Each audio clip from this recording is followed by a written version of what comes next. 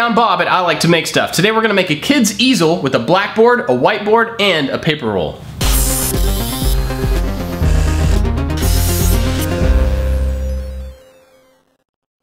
My kids draw all the time, and that means we have tons of pieces of paper that we have to recycle. Recently, on our podcast, Making It, my co-host David Picciuto mentioned that it'd be cool to make an easel with a roll of paper so you could save the drawings. So on this one, I've got a roll of paper, but I've also got a whiteboard behind it, in case you want to use that, and a blackboard on the other side. All right, let's make this thing. This entire project was made with 1x4s, easy to get a hold of and not too expensive. I started by cutting an angle on one end and then measured the length of the leg based on my plans. I cut the same angle at the other end and then used that one leg as a template to cut 3 more just like it. I needed to make a bracket to fit at the top of the 2 legs to hold them at the correct angle. So I laid everything on top of a spacer, lined up the top pieces, and traced the outside. I cut 2 of these at the same time so they'd be exactly the same on both sides of the easel. To mount the paper roll, I needed a hole in both legs drilled in the exact same position, so I clamped 2 legs together and marked the same distance from the outside and the top. I used a Forstner bit, the same size as the dowel that I had, and drilled a hole through both pieces of wood at the same time. I measured down and made a mark where I wanted the bottom roll to be and drilled another hole.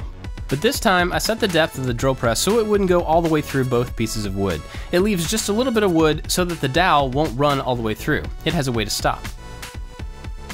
Then it was time to assemble the side pieces. I lined everything up and made sure to have the pieces turned the right direction and then added some glue and brads to the brackets to hold the legs together.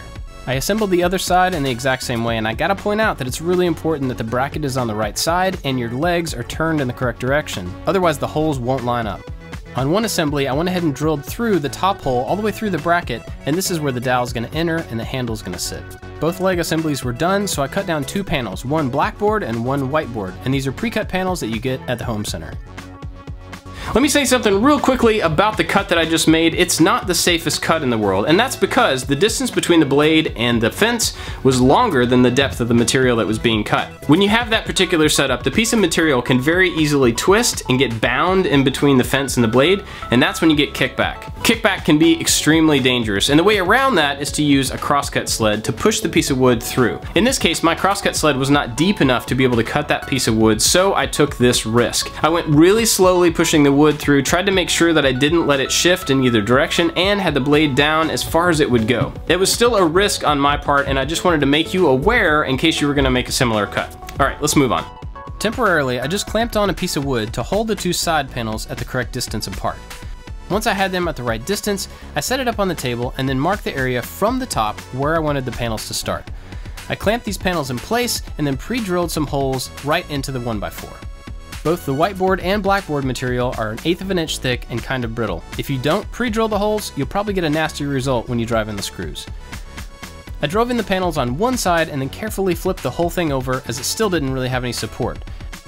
I made marks for the same placement and screwed on the blackboard to the other side. I carefully lifted it down to the ground as it still wasn't fully supported and very flexy in a couple of different directions. I cut a few more pieces of 1x4 down to some strips.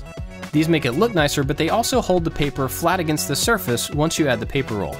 I clamped these in place, pre-drilled, and screwed them in, making sure that there was not too much tension on the middle. I just wanted them tight on the outside. This helps the paper to move freely up and down.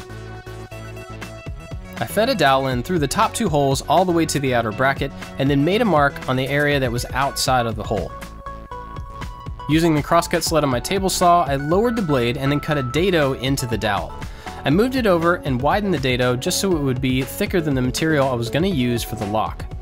I cut down a piece of 1/8 inch material for the lock, then I had to cut a key with a chisel on the end of the dowel.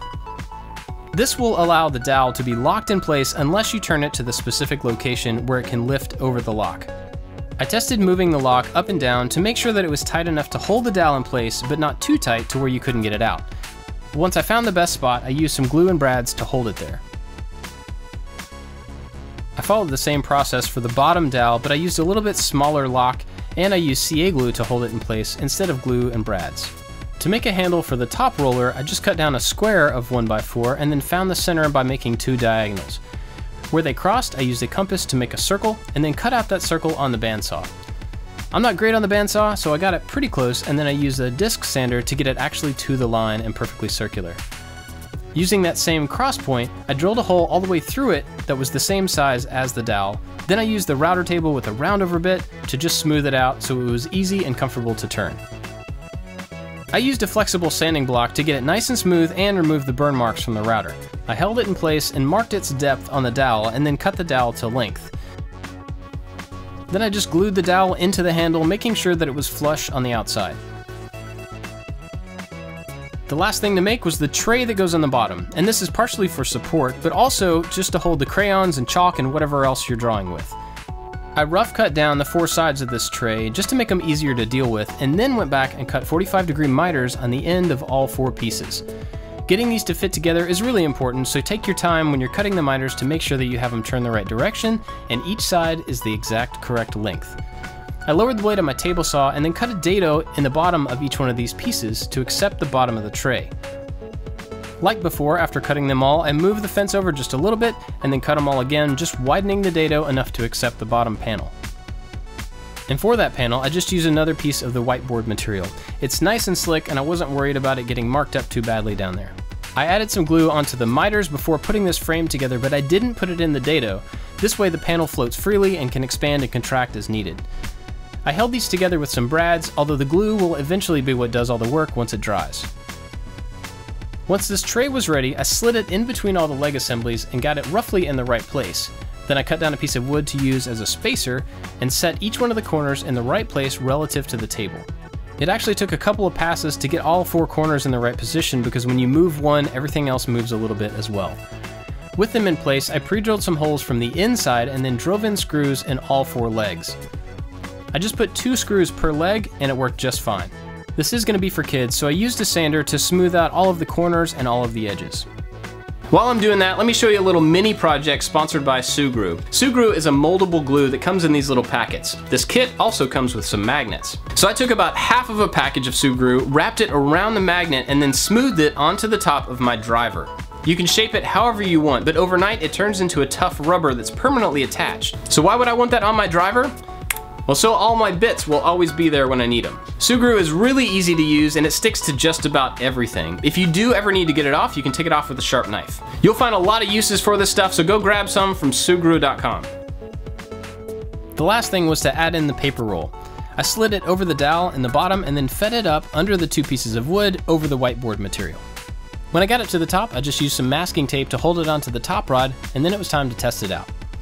I didn't quite tape it parallel to the dowel, and so when I rolled it up for the first time, it was a little bit crooked, but if you fix that, it works great.